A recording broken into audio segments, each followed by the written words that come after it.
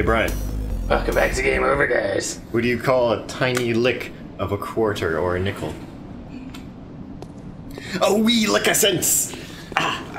Dude, why is there a wet paper towel in here? No, this is going away. Wet rag, no! That was there for you. That was there to... I am so fucking sick of that. People just putting cold, wet things on my body against my will. Listen, you're the one that was getting faint. You don't know. You can't rationalize. You don't know what's good for you right now. You're starting to hallucinate. Which means I can't consent to wet rag. No, it's because we're in charge of keeping you safe. This could go to a dark place, so we'll move on. So, kill those monsters. He wants you to turn the lever. That's how you do it. Take that wall. Come here, technology. And I don't know how this shit works. I only know Molotov. You're now locked out. I think this is to trap that biggin. The one you killed? Yeah. With one empty hand? Without Molotovs. I'm gonna rewrite the narrative and say you punched him to death. Uber Buckethead. Mike Tyson style. Ooh, who's that guy? I don't like those baby characters. I feel like there needs to be a trap bomb in them. Where are Hans Brickman? Where are all the babies? Aren't you Hans Brickman's best friend? Maybe they made these guys. All the babies got together and made babies. Oh, he's got a bigger... He grabbed a statue like you said they should. Progress! There's hope for this plague city yet. It seems as though some of them have become tailors. So they're developing trades and an artisan class. Hey Brian, I feel faint again. Would you like something? No, I just need to sit up. Don't put cold wet on me. You can't stop me because you skipped shoulder day. You don't have the physical strength. I think it's because I'm shouting a little. Does shouting raise your temperature? Yeah. No. That sounds like a made-up... Well, technically, yes. But it also causes blood to rush to my Bloodborne. Where your forever mole is? In your thumb? I'm just gonna look at you. You're not looking at me, though. Now you are. Get out of here. That doesn't work. The forever mole topic is done. It was done as soon as you mentioned it. You mentioned it. Not this time. Oh. Ooh. Very well. Where are you going? Brian, you can't just abandon the channel. He's gone now. If you get more wet rags, I'm gonna be super pissed. Oh, I leaned over and pushed a burp out. Oh, nothing, just a pit to danger. Go in the danger pit. I don't want to go in the danger pit. Go? I demand action. Your top hat demands action. No, oh god. No. Or is that just an ugly texture that looks like a pit? It looked like a cave. Am I crazy? I think you are. I think you are crazy. Oh. So crazy Brian had to leave. I don't know where he went. Brian! Come back. I had an idea. Oh. It wasn't wet rag, was it? No, wet rag's gone. You threw it. Okay. Callously.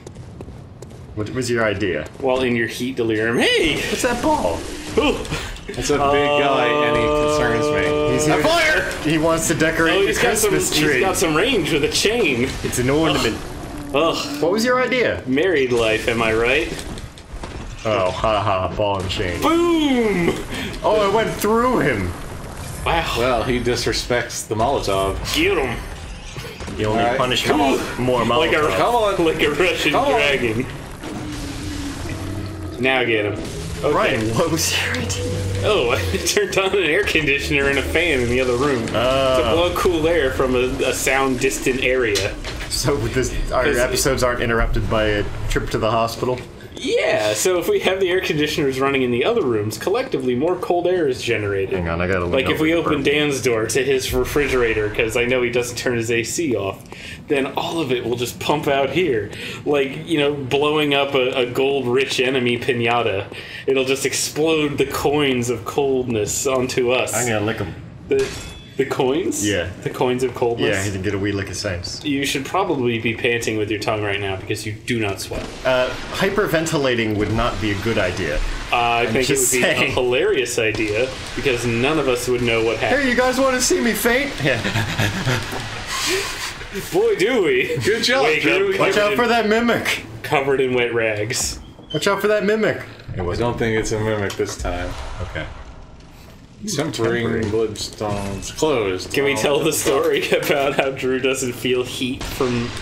was that a Croatian story? No, we were in Boulder, Colorado, and we found out my heart rate doesn't elevate even if we get a higher elevation. So I can just run at an even keel on a mountain, like a dog. A dog heart does not beat faster based on elevation. The dog just drops dead eventually. No, I think they have internal regulation or something. Tell me, Dr. Veterinarian, how it works with dogs, because I don't know. Well, first, the dog climbs the mountain. All right, tell me the science behind this. I'm very curious. Thank you for sharing your dissertation, Dr. Veterinarian. So you just run up mountains, like vertical mountains, and then you just don't stop? Go to space? Stop. No, I don't. So Drew doesn't seem to acknowledge heat. We determined this when we were in Croatia. And, what was it? New Mexico? We were in Sedona or something. Well, no, you got it. Where all white suburbanites roam. Okay, Sedona, first of all, is not in Mexico. That's New Mexico. I said New Mexico, you... Shit. Do you doubt yourself now? Fucking shit, no. You just weren't listening. Maybe. Just like always. Maybe. I want a new brother. Dan! Yeah. Remember that when we were in New Mexico together? Oh, brothers! Ew.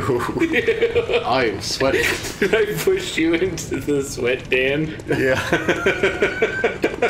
So, wait, what's the Sedona story then? The Sedona story is we went to see a fucking cactus garden because that's what white people do. It was in Phoenix that we went to was- the cactus garden. Mom was excited. Phoenix. Okay, yeah, I was telling Mom and Dad, like, I think I'm dehydrating and I need to get out of the heat.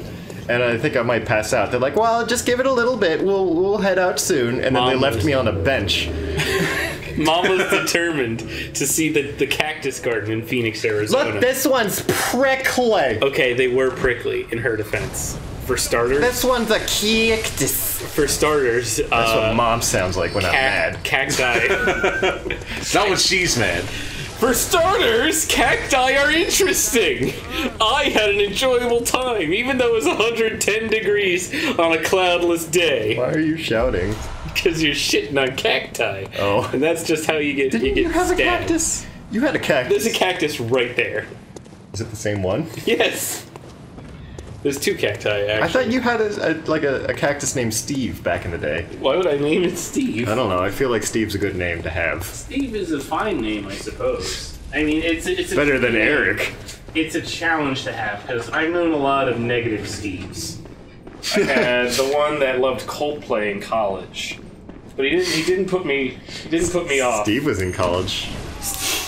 Steve was in college? Steve was in college. Not my college, though. If your name is Steve and you were in college, then you listened to Coldplay, I'm sure. Okay, listen. That was one Steve. The second Steve never interacted with us. He lived in the apartment.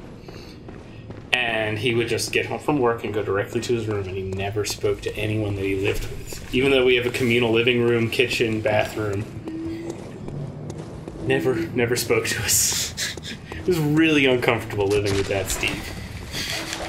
I'm willing to learn to love again.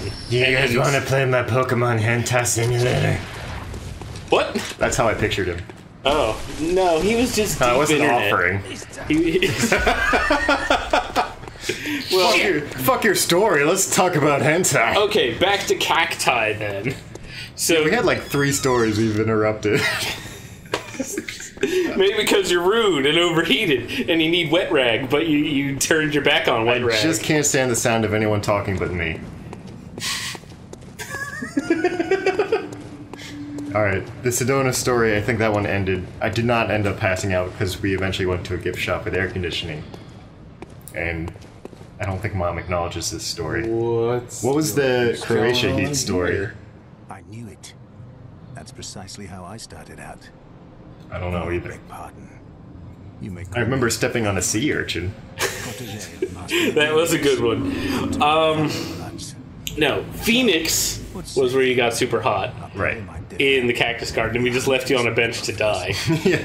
Mexico is where you got heat stroke, and you were immediately sick for the entire vacation. And the skin on my nose melted off because I wanted to go back inside, and Mom had, you know, being the powerful maternal figure to my teenage self, said, no, you have to stay outside a bit longer. But Mom, and then my nose melted off. Yeah, so you got all red and peely, and you got like horrible radiation poisoning. Yeah. Let's be friends. Like pussy. Oh, that was a good one. I really lost some crap. Ugh. I saw it. There was like a mist. Yeah, that's why I sneezed into my corner. If it were hot enough, I'd be like, turn that my way. Look, I'm firing out 100-degree boogers with that sneeze. Booger conditioning. You don't want it. But booger conditioning. No, Mexico, you got violently ill for the entire vacation. Yeah. That was also the story of Hola Amigos, which we'll come back to. Oh, that's a good one. And fecal. I remember I kept mixing Fanta with the minibar, and I was like 16, so I was like, this is paradise. I don't think you were 16 because I was 18. Then I might have been 14 and drinking that much. I sure do love next time on Game Over, guys, and drinking. Oh, Brian and Drew were talking. I'm getting in a bit of lore. Oh, fuck. There's a game going on. Bergenworth! Well, we could keep it going. This guy, at Axe Point, this guy seems willing to divulge information. We're being friends. I agreed to cooperate with him. You want to put your friendship torch in his ear? Dan, you might need to strong-arm our conversation back towards the game occasionally. Dan, you are the anchor. Next time on Game Over, guys. That's not for realsies this we get time. told how Dan's hat got red. Billy Cannoli.